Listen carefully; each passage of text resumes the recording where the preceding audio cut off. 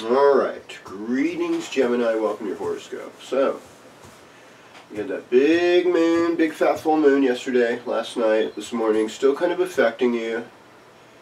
And, you know, one of the things like people say about like the Western Gemini moon, in tropical astrology, regular Gemini moon, is that you really see the other side of people's personalities, and a lot of times at these like Black Friday sales, people just go trampling on each other and stuff. I think this happens more on the East Coast and out west, but it really gets nuts, you know.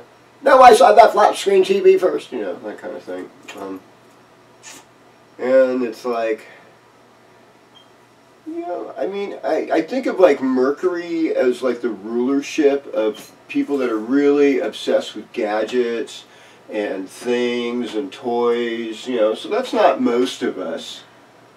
But it's a lot of us, you know, it's a lot of us. It's like 1 out of 6 of us, you know, and it has a thing, a material obsession in this country.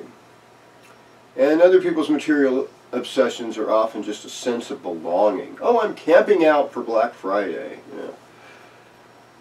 It brings status to, you know, to the, you know, oh no, you know, these people aren't refugees, they're all just camping out for Black Friday. You know, they've been waiting for a long time for this sale to come. Oh, God. Some of them are like, oh, God, I wish, you know, no, it's, you know, it's tragic, you know. And so, what you've got to do this week is like your romantic life has gotten better. You know, you're focused on partnerships, you're focused on your love life, you become a good sweet talker, you know just what to say at the right time. All these things are qualities that can move you ahead, and now you've got not only Neptune in the 10th house, but Mars is there, which is a really good position for Mars, so you're in some ways able to show some leadership, especially if you have kind of a more softer spiritual approach to this leadership. It's more than likely going to work out better. All right.